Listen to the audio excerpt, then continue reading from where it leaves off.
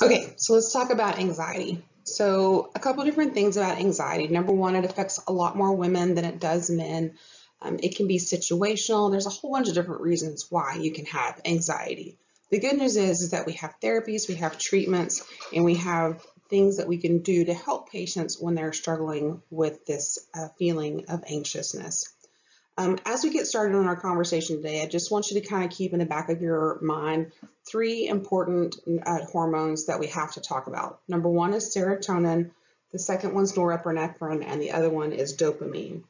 I want you to think of these as being your happy gal hormones, because if we have our happy gal hormones kind of in place and doing what they're supposed to be doing, then we have a lot less issues with anxiety, depression, schizophrenia. A lot of our mental illnesses that we have are related to an imbalance in either serotonin, norepinephrine, or in dopamine. Here is our learning opportunities for this little snippet. More learning opportunities for this little snippet. Okay, let's talk about Mandy. So Mandy is a 30-something-year-old female. She works at Texas A&M University, and she got laid off because of budget cuts. All right. In her exit interview, she had some negative comments about her work performance that really surprised her.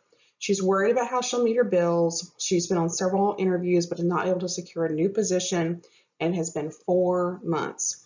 She reports every time she goes into a job interview now, she almost panics. Her heart starts to race. She has a hard time breathing. Just making it into the building to have an interview is very stressful. The last 2 interviews looked really promising, but she had to reschedule them at the last minute because she felt so bad. Mandy has anxiety, but there's lots of different types of anxiety, and let's explore those next. So there's different types of anxiety, and based upon the type of anxiety that you have, we know that there's certain pharmacological treatments that actually work better for some people than they do for others, just based upon the type of anxiety that they have. So you can read over these and kind of look through them and kind of stick them in your brain. You're going to need them for a little bit later on. Here's our other types of anxieties. They do consider obsessive compulsive disorder to be a type of an anxiety. It's pretty interesting. I used to work with a professor, and every time that they would leave their office, they would jiggle the handle 1 time, and it would be like 2 times, 3 times. And again, it seemed kind of interesting that that was a repetitive behavior that this person had. I'd never seen that before. The ones on here for panic disorder and phobias, I think phobias are always the interesting one and what people are really afraid of. Again, I had a friend of mine, she used to be terrified of frogs. I'm like, what did a frog do to you? Anyways, but panic disorder, I think that's probably the worst one. Whenever all of a sudden you feel like you're going to die because your autonomic nervous system takes over, because inside your body says you are going to die. Now, your head's trying to rationalize it out, but your body's kind of like taken over and has really gotten you into the situation to where you just can't get out of it. It's pretty scary for someone who's got a panic disorder. Had a young gentleman that came in that was big boy, lots of muscle, sitting on the edge of the bed. He looked intense, like, 90-foot stare. He was about to come unglued with a panic attack. And he knew he was, and so he sought treatment in the emergency department. He's like, I just need a milligram of Ativan, and he would yell. He was yelling at us, and I'm like, okay. And the doctor was kind of being a toot and didn't want to give it to him, but I'm like, look, just give the man a milligram of Ativan. Okay, it's not like he's asking for the world. Give it to him. Let's get him calmed back down, because right now he got the devil in his eyes. He's going to go off. Post-traumatic stress disorder. With these patients, we used to think that these were only revolved around like our soldiers or people who had mainly war. But now we're realizing that people can actually develop post-traumatic stress disorder from a lot of different things, whether it's childhood trauma, natural disasters. All of these patients tend to have a little bit of PTSD. Now, it also depends on how they perceive their PTSD. Some people are like, no, that don't bother me. But then whenever you put them in a situation that's very similar to the situation that they were in, they go off, or they begin to get anxious, or they become aggressive because of that. These patients also have an increased risk of suicide. So we really want to identify these patients, have them self-identified, help them to identify themselves in order to get them appropriate treatment so they don't commit suicide in the long run. We always have to talk about our non-pharmacological implementation versus our pharmacological interventions. Our non-pharmacological interventions revolve a lot around mitigating or eliminating the cause of the anxiety. If we keep saying, I don't have anxiety, I don't have anxiety, that's part of the problem. You need to admit that you've got anxiety. One of the things that we can teach our patients to do is when they become very anxious is we teach them about how to use their five senses. So it's a really simple exercise. You look at the patient and you're like, look at me. Concentrate on my face. Now tell me. All right, now then, tell me 5 things that you can see in this room. Now tell me 4 things that you can touch. And when you're touching them, I want you to explain to me what they feel like. Then I want you to tell me 3 things you can hear. And then I want you to tell me 2 things that you can smell. And then finally, tell me 1 thing that you can taste. So what we do is we bring them back into themselves, because typically with patients who have anxiety, the world has become so incredibly overwhelming that they're processing through 1,000,001 things. And what we need them to do is need to bring them back down and need to get them to process into 1 thing. So we get them recentered, and then we talk. We're like, okay, now tell me what's the problem. Okay, we got to get them recentered and do that. Other things there too is that we can have them do some meditation, again, becoming quiet. Sometimes I tell patients that when their anxiety is really bad, the first thing I want them to do is I want them to walk outside. For some reason, not having a ceiling over the top of you or walls that surround you makes you feel more open. And because of that, it can help to decrease anxiety. Sorry. Now, some people that doesn't work. Some people you take them outside, it makes the anxiety worse because they need to feel the confinement. It just depends on the patient. Herbal products, there's lots of different things over the counter that we can give for anxiety, like kava kava, those sort of things. The problem is we have to be real careful because a lot of times those medications will interact with other medications. So we have to think about that. Massage. I wish somebody would order me a massage on a daily basis. I'm going to need you to go get a massage. Yes, I'll go get a massage. Exercise. I feel like when we're anxious, if we have all, well, not, I don't feel like, I know that when we are anxious, we have all these extra hormones running around. Remember, we talked about norepinephrine is going to be really important to our discussion. Norepinephrine is part of our fight or flight response. So we get this buildup of extra hormone inside of our bodies that if we're not using it, it's just sitting around making things go. It's like, so we need to put forth some energy to help kind of get rid of that extra hormone to kind of bring us down into a pace of peace and respondence. So we typically talk about anxiety kind of having 2 different phases. We talk about the anticipatory anxiety. You felt this whenever you're getting ready to take a test. Okay, you know the test is coming, and then you build the test up, and then you have to go park in the parking lot, and then you have to walk to the building. You anticipate, and you're building up your anxiety. If we can nip anxiety in the bud there, then we have much more control over it than if we get to the second stage where we're actually having the physical manifestations of anxiety. I have lots of experience with students in having test anxiety. I talk to them and they're like, I've got the information, but then I walk into the room and I forget everything I know. I'm like, okay, well, physically, what's happening to you? And they'll talk. They're like, all of a sudden I get short of breath, my heart rate goes up, and I can't concentrate and I can't think. That's testing anxiety. That's a physical response to something that in your head, you're like, this isn't going to kill me. It's just a test. Why am I so freaked out about that? That's anxiety. Now, please understand, I'm not saying that all anxiety is bad. In fact, some anxiety is actually pretty good because it actually helps to kind of tone us up and to make us ready to go and to make us fight or flight and get done what we need to get done. But whenever anxiety overwhelms our coping mechanisms, then that's when we need to work on it.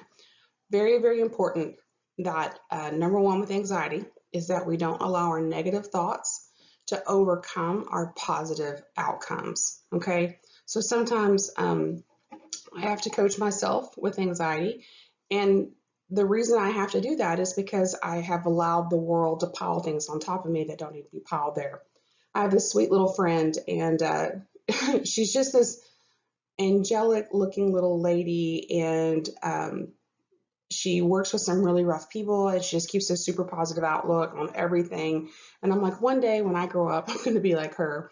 But she told me this story one time that her son had been watching a movie, and it was like a war movie, and the guy had fallen down behind enemy lines, and he'd broken one leg, and they couldn't get to him, the recon people, and they told him that his extraction point was like so many miles away, and he was injured and he was hurt.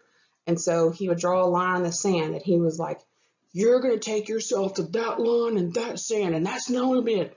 And then he called himself a little something that you shouldn't say out loud. Well, the sweet woman told me, as I'm getting ready to take my national certification exam, she looked at me and she goes, "You quit being a little," fill in the word, "and you get in there and you take it, because you're a smart person, you're not stupid." And that's my anthem to you guys for the rest of your nursing career: is you're not stupid. You wouldn't have gotten this far if you were dumb. Okay? You're not dumb. You're not stupid. Okay? You got to have good coping mechanisms, though.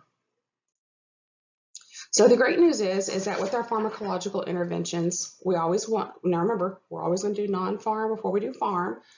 We do have medications that are going to help to decrease some of the excitation, slow the brain down, okay?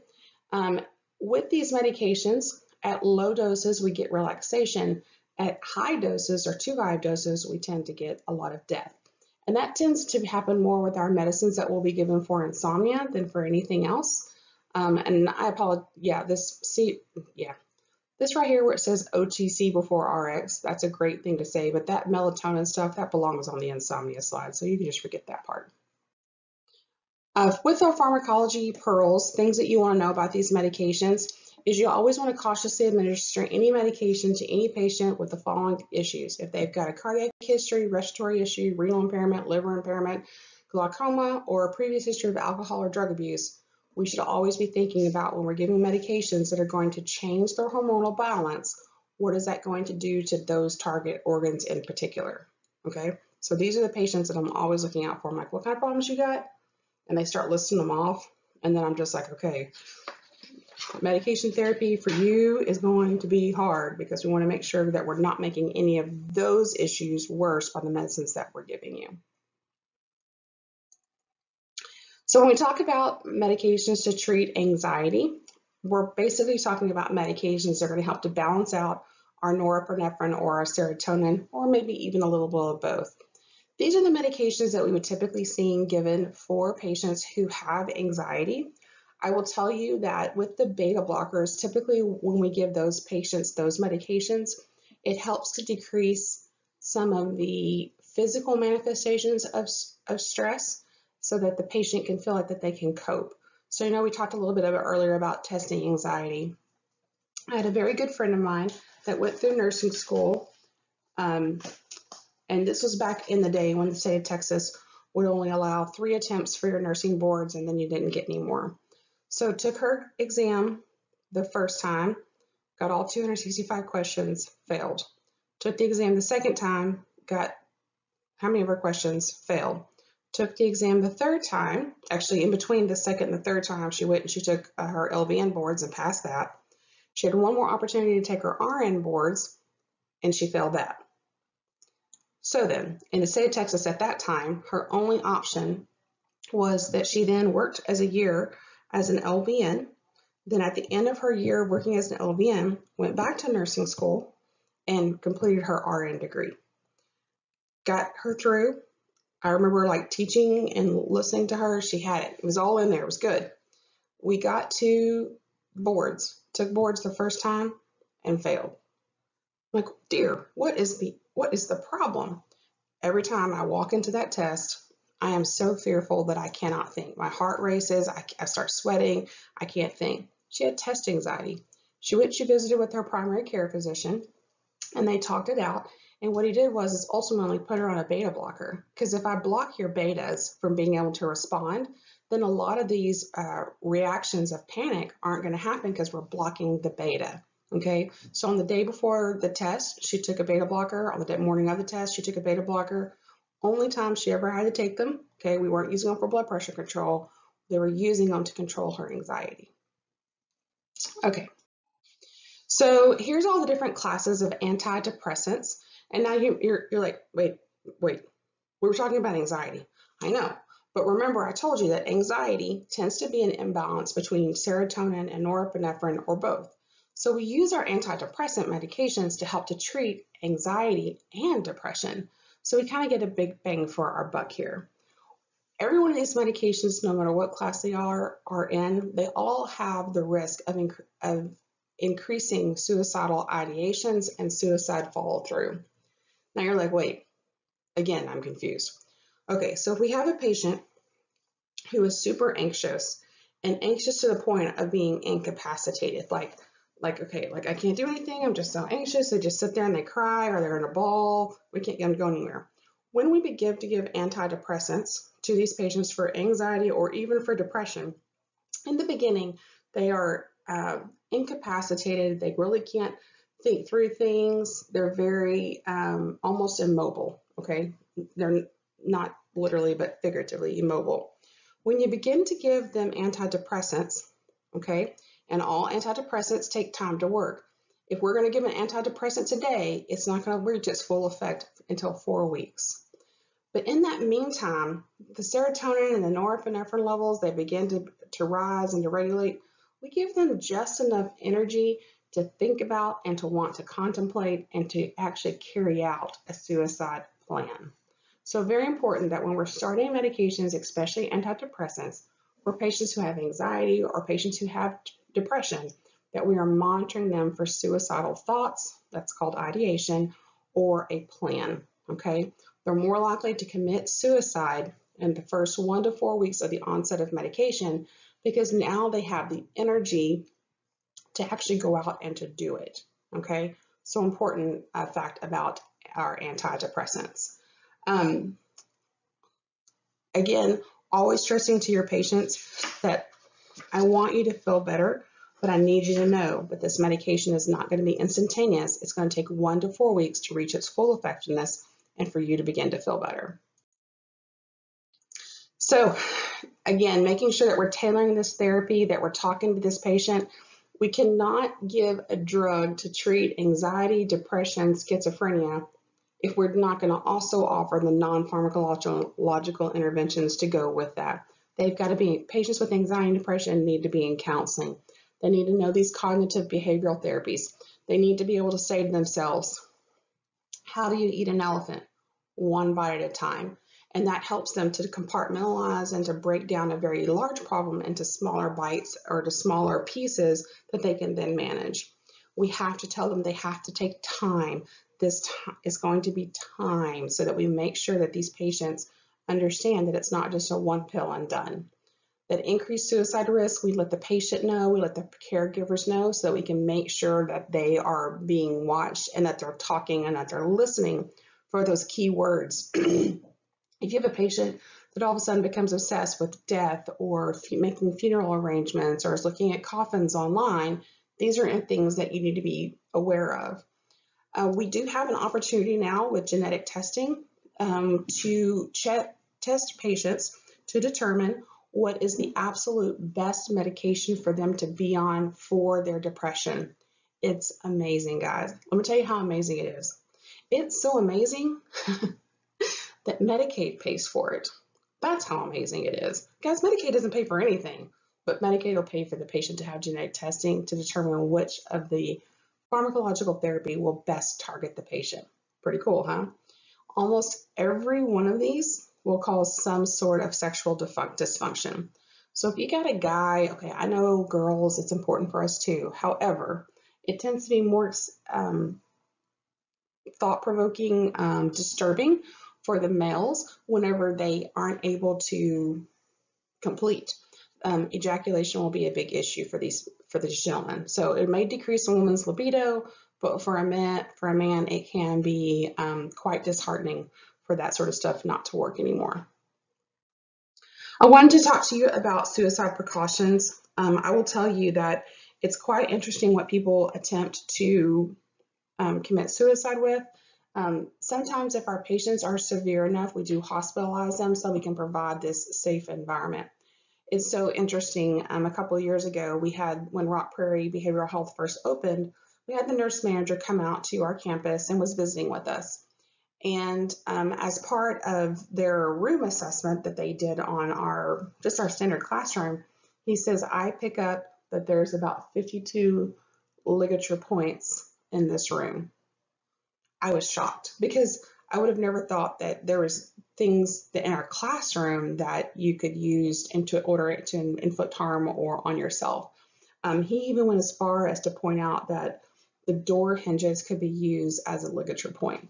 Again, crazy things that I just don't think about, but just something for you to put in your hat for whenever you go forward with patients who are starting on the antidepressive medications, figuring out what their suicide risk is.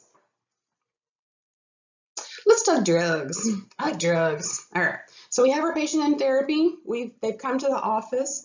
The therapy is in session, is working for them. And now we need to talk about what kind of medications would be best to put for this patient to take. So the first medication that we'll talk about is a tricyclic antidepressant. This medication is going to help to balance out that serotonin and norepinephrine. We have lots of different uses for this medication besides just anxiety. Also for depression, insomnia, chronic pain, fibromyalgia pains, headache, back pain. These are some good drugs. Now, in particularly, clomipirene, sorry, more coffee, is a specific therapy for obsessive compulsive disorder. But for the most part, everything else on here could be used for any of the different reasons. You'll see here with the side effects that they look a lot like our anticholinergic medications. So this might be one of the things that you just kind of warn patients about. So in the beginning, when tricyclic antidepressants were first made, one of the things that they thought that they were really good for was as an antihistamine. Well, as you can see, dry mouth, constipation, urinary retention, it is actually standard out like an antihistamine. So I have a chronic disorder called histomatosis. Basically, my histamine reacts really quickly in my body. So I take a tricyclic antidepressant. So I have to convince people that I'm not depressed. I just take it in order to control my release of histamine. But I will tell you with this medication, the dry mouth and the dry eyes is pretty serious. I take a very low dose. I take like a 10 milligram tablet, but in the morning times, if I sleep in my contacts, and yes, I can do that because I have those contacts, I literally have to go and like squirt saline in my eyes because my eyes are so glued shut. The therapeutic dosage of amitriptyline for depression actually can go up to 100 milligrams. So for those patients, I can't imagine what they're feeling like with the sedation, the dizziness, the orthostatic hypotension, and the dry mouth, because there's a bottle of water by my bed, because if I don't take a drink about 2 o'clock in the morning, I get up and I can't get my lips apart. One of the bad things about this medication is, again, do you see down here in that red box? That red box talks about things that are really, really bad that can happen with this medication. Heart block, MI. So if you have a patient who already has a cardiac history and then you put this medication on top of them, we've got to be very cautious to make sure that we're not going to cause their cardiac issues to go and to be a lot worse. This medication does have a long half-life. I will tell you that sometimes these patients will tell you that they don't take this medication every night, and so they take it every other night, depending upon their dosage and what they're taking it for. Here's a little way to help you to remember about those tricyclic antidepressants. It did get its name because of its unique 3 cycles or 3 rings that were all jammed together, tricyclic. And then here is your little suffix list. Again, more information about your tricyclic antidepressants. I love these little things. Sometimes I'll get into a test and I'm thinking about it, and then I start seeing this little guy on the tricycle. I'm like, oh yeah, tricyclic antidepressants. With the tricyclic antidepressants, it's probably not our most popular medication for anxiety or depression or for much of anything. We do have better medications now that we use, but you're still going to see these out in practice on occasion. Probably, I say you see them more often than not with our patients or mental health population. I will say, because of that extra long half-life, sometimes if the patient is at risk for suicides, They don't want to give the Trisilicks because they do have that really long half-life. So if they overdose on it, then it takes a really long time to help them to recover from the overdose, because you just kind of have to watch it and wait it.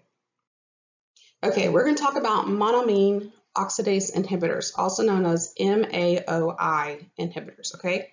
So before we can have that conversation, let's have this one.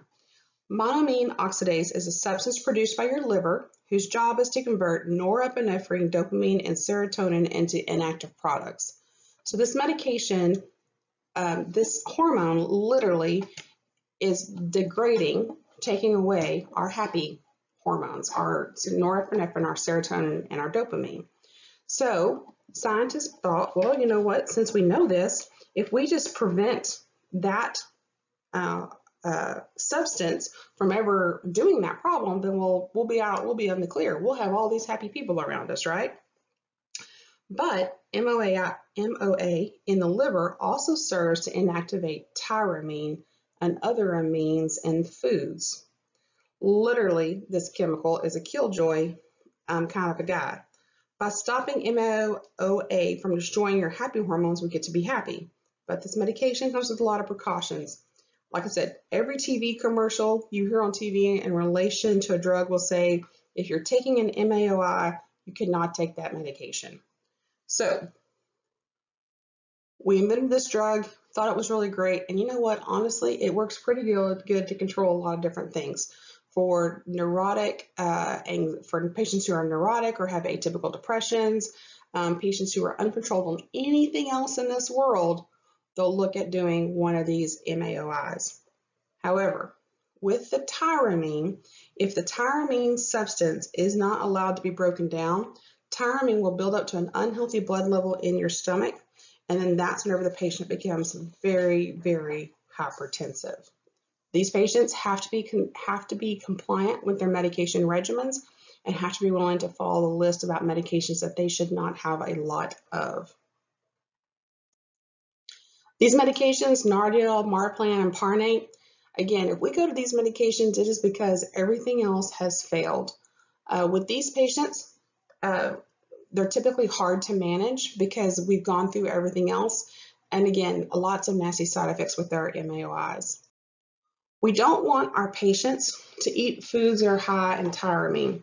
So no cheese, no wine, no pickles, no fermented foods. If they eat those medications, and then within about 10 to 15 minutes, they're going to start sweating, they're going to have tremors, dizziness, their blood pressure is going to go up really, really fast.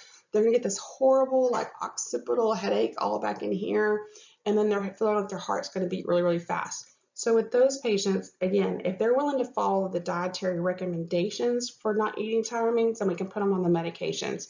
And like I said, if we're looking at an MAOI, it's because we have looked at everything else, and this was the last resort.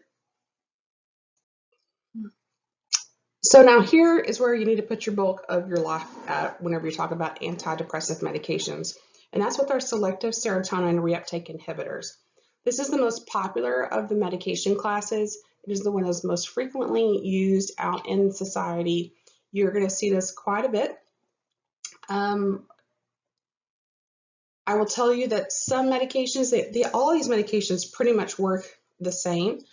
There are some patients that they say, well, I took the paroxetine, but it didn't really work. But if you put me on citalopram, it works even better.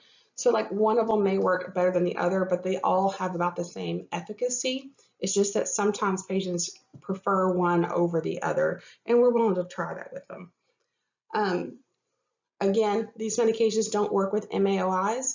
Warfarin with your I wrote TCA, I can't remember what that stands for, or lithium, and we'll talk more about lithium in a minute. I think this would be tetracyclines, but don't hold me to that. With these medications, there is one big huge things that you need to know about. Number one, it's going to cause some sexual dysfunction. Ladies tend not to be so disturbed by this, but it really upsets the dudes. So make sure that you warn the patient about that and talk them through it. We're going to make your depression better, however, we may make something else break.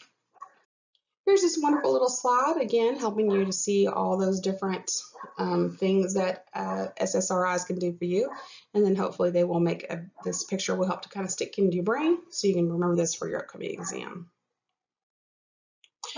So closely related to the SSRIs are our serotonin and norepinephrine reuptake inhibitors, also known as SNRIs, chemically similar to our SSRIs and have a lot of the same side effects.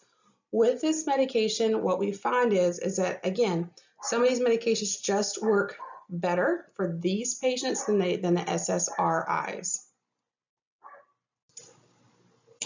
One of the benefits that we have with our SSNRIs is that sometimes patients find that the side effects are less common with an SNRI than they are with a SSRI. So if you find that to be true, maybe recommending to the physician, to the provider, to say, hey, let's change them from an SSRI to an SSNRI. Either one, SSRI, SNRI, we need to withdraw these medications slowly from these patients if we're changing therapy or going to be doing something different. The reason being is because there can be a problem as the body tries to upregulate its own serotonin levels. One of the complaints that patients typically have when they're coming off these medications is that all of a sudden they'll start to get paresthesias of like their hands and their feet. So they get some numbness and tingling of their hands and feet.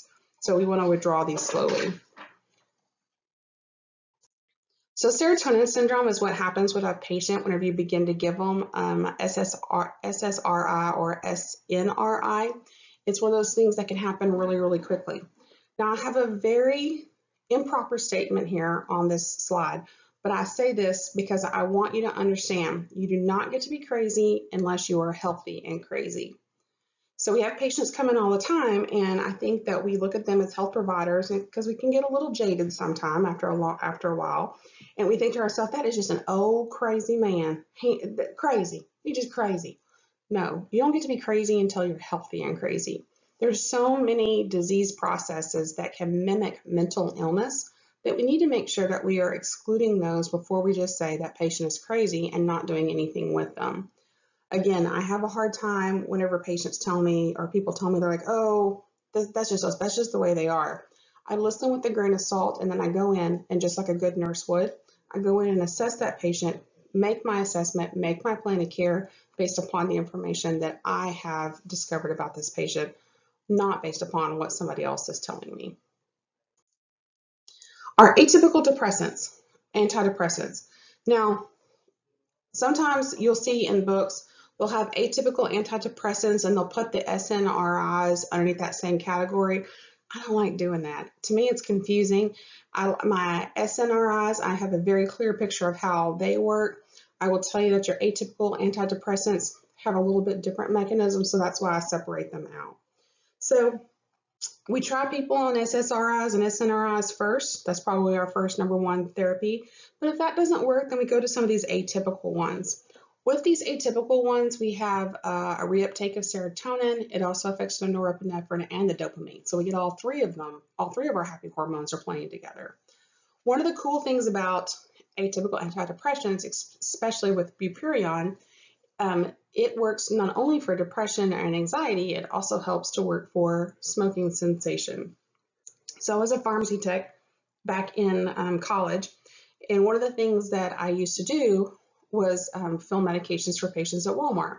So I'm filling medications. Bupropion had just come on the market at that time, and we literally had the Wellbutrin on this shelf and the Zyban on this shelf. The difference was that the Wellbutrin was $32 for a fill, but the Zyban was $175 a fill because it was for smoking cessation. Exact same pill, but just marketed underneath two different names. So always, always, always, guys, be really diligent about making sure that you're looking at the chemical formulation of a drug, because sometimes those chemical formulations of the drug will be something else that we've just happened to find out that there's another use for. Okay, so with bupropion, it is used for not only for depression, but also for smoking cessation. We would basically have the provider go back, rewrite the prescription for Wellbutrin, and fill it for them for $32, and then they would stop smoking. So The other medication on here that I want to talk about is trazodone. You'll see trazodone quite frequently in the community, but we don't really use it for depression as much as we use it for insomnia. So if a patient's having a hard time getting to sleep, sometimes we'll give them trazodone, and that makes a huge difference in order to help them to get to sleep. This is one of the only atypical depressants are also known for actually having some like good side effects, like number one, no sexual side effects. Okay, all of a sudden the boys are all happy. No weight gain, and then of course it reduces the need for nicotine. Here's our fun little slide all about Wellbutrin and Zyban. Again, it was so funny giving these medications out, looking at these patients like, I need you to go back and have your physician write for Wellbutrin, not Zyban. We do have some other treatments for anxiety that we like to use for patients if they're having like an immediate kind of anxiety right now. We already kind of talked a little bit about beta blockers. Propranolol or atenolol is the one that they usually will prescribe there. The other one is an antihistamine called hydroxyzine pamamate. Hydroxyzine pamamate, you can give it to the patient 50 milligrams every 6 hours, and that medication will help the patient to feel more relaxed, more in control. It does a pretty good job, makes them a little sleepy, just kind of takes the edge off the top of the anxiety. Another medication, it's a seizure medication, also known as Depakote, has also been, the Depakote / valproic acid has also been known to reduce anxiety. If none of that works, then what we need to do is we need to think about looking at something called a benzodiazepine. So benzodiazepine is a medication that helps to actually affect the GABA in the brain, and it causes the CNS to actually physically be depressed. We have lots of uses for this medication, specifically anxiety, insomnia, seizure, muscle spasms, panic disorder, alcohol withdrawals. It really helps take the edge off. The problem we get is that these medications, the body really likes them. And so we can get physical dependence pretty quickly on these medications when they're used for a long term. So we want these medications to be used for short term. I will tell you that that is a problem. There are lots of patients out there who really like the benzodiazepines. In fact, benzodiazepines have become so incredibly popular that they're sold on the street for all sorts of different reasons. People will take them in addition to taking something else, which makes a huge difference. Medelazam on here, also known as Versed, it tends to be a drug of the stars, meaning that a lot of the stars in Hollywood will take this medication IV so that they can sleep well. Here's a little chart that I found. I apologize for the funky looking picture, but what I like about this chart is that it gives me all of the great uses for my benzodiazepine. So for instance, Xanax is really good for GAD, which is general anxiety disorder, and can also be used in panic disorder. So it kind of like lays out like how they work the best depending upon what the patient's medical diagnosis is. Finally, I like this little chart that comes out of a book. It talks about the way that anxiety kind of quote unquote winds you up. So you have an event, you get short-term anxiety. If we change the way you think, we can get to normal behavior. If we eliminate the cause, we get to normal behavior. But if we don't, anxiety becomes this very cyclical thing that eventually can lead to increased activity, lack of sleep. And at that point, we need to intervene with a medication in order to get that patient back to that normal behavior. If we don't, and we keep having these changes in mentation, changes in mental condition, that's when we step in with our pharmacological therapies. All right, guys, this is everything you need to know about anxiety and those antidepressants and benzodiazepines. If you have any questions, please post them.